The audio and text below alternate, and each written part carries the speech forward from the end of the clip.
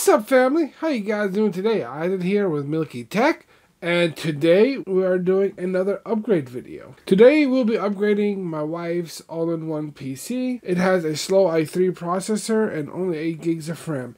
My wife is a real estate agent and she loves having all of the Chrome tabs open. With her comparing properties and finding information for her clients, she needs to have plenty of RAM and plenty of processing power. Currently, this i3 and 8 gigs of RAM isn't cutting it. We've already put an SSD in here, but that's not really helping out much since Chrome and other app data is usually stored in the memory, and 8 gigs really isn't enough. And when you look at Task Manager, she's always at like 7.5 gigs used.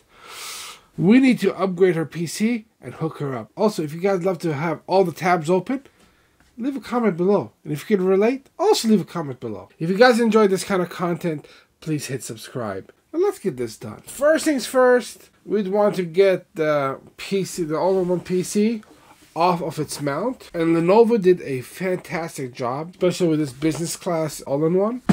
In the back, all there is a tab over here where you just press and you should be able to pull it out. I'm struggling a little bit and it comes right out.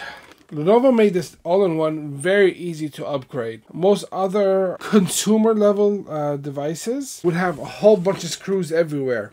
The consumer version of this all-in-one has screws everywhere. This only has 2 tabs. You pull it and the back comes off. Super easy to upgrade. The first thing we want to do is the easiest thing, is upgrading the RAM. There are 2 different types of memory modules. You have your regular DIMM slots, and then you have the SODIMM memory. There are 2 different sizes. These are for desktop. These here are for laptops. Now this is a desktop, but since you have a space constraint, they opted to go for SODIMM memory, which are smaller. Now the brand that we're going for to put in this computer is some good old G.Skill memory. And you got the plus 5% sticker. Gotta put that on. So in order to take out the memory, you just pull these tabs out, and this pops out, comes right out. And now let's go for the other ones back here. Pop this out, comes right out. Pop. This is how you know it's in properly. You put it in at an angle, push it all the way in, and push down. And I like to push on it just for good measures. And you'll hear an audible click. Push down, and it's in. Before we proceed, one thing I want to do is make sure that both memories are being read by the BIOS. Since this is so easy to open and close, I just lock this down. We'll plug this in. Let's plug this in for the keyboard. There we go. We had to spam F1 to get into BIOS. We go to System Summary, and over here it says we have 16,384 megabytes of RAM at 1600 megahertz. So now we're just going to turn off the computer and upgrade the CPU. The CPU lives underneath this heatsink, and it's a pretty beefy heatsink for an all-in-one. And see how it's numbered 1, 2, 3, and 4?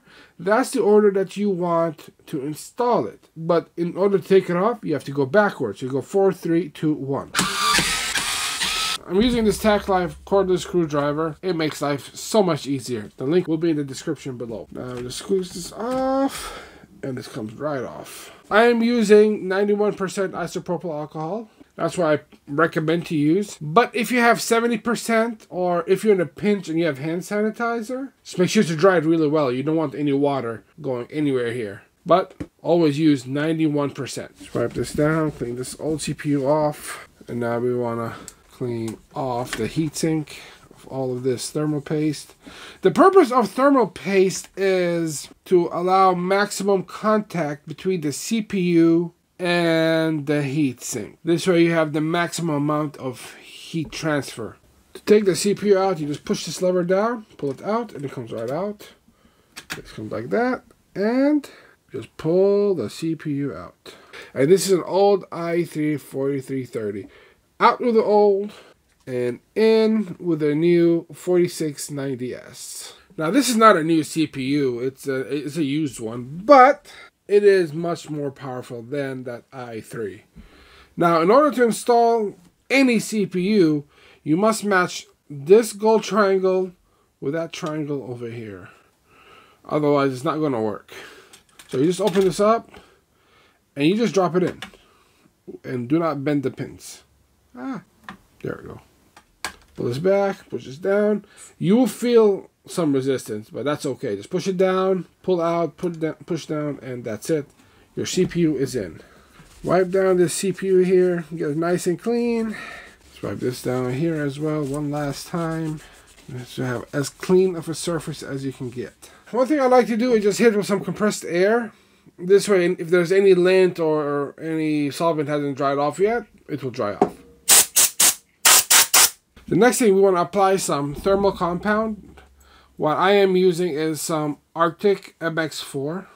There are other brands like Noctua or Thermal Grizzly or the big brother Arctic Silver. But for this application, this is all you really need. The amount you want to put on here is about the size of a pea. Some people say a couple of grains of rice. There are more than one way to do it. I just put a whole big old glob, and once you put the heatsink on, it will spread it nicely. About the size of a pea. Pull the plunger back a little bit.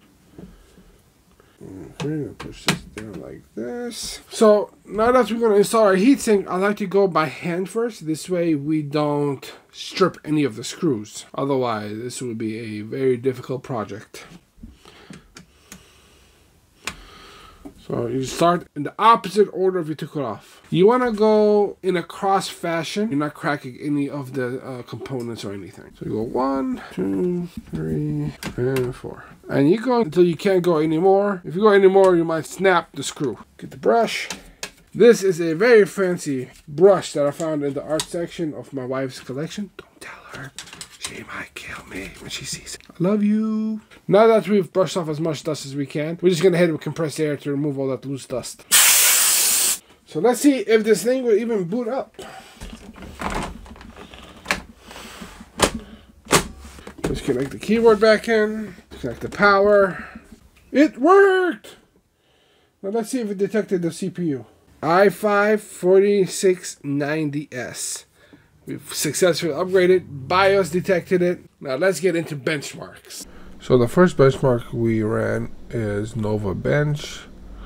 And we got a score the first time I ran of 892.